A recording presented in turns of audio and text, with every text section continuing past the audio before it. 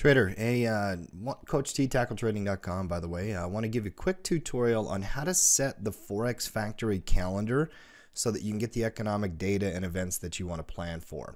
So when you come over to Forex Factory, there's a lot of different defaults here. Number one is the blank page on the front is going to show you news, pods, and all kinds of different things, including today's date. On the very top, you click on calendar. It will give you the full calendar.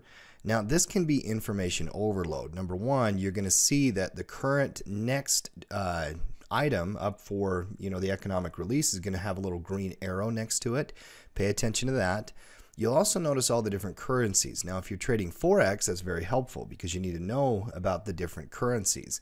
But if you just want to use this calendar to check major U.S. events, what you need to do is filter it. So you use the filter on the top right, click on None, re-click on the red impact for the most important events, click on None for the currencies, and then select the US dollar.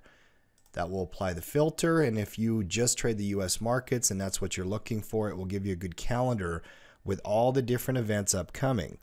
Give you the name of the event, a detail about the event, so if you want to read about it, you can open up that folder, some related stories to the event, and also some charting data. And that way you can take a look at the history of what that economic data has done, up, down, sideways, good, bad, indifferent, whatever it is, and get an idea of how to plan for some of these economic reports.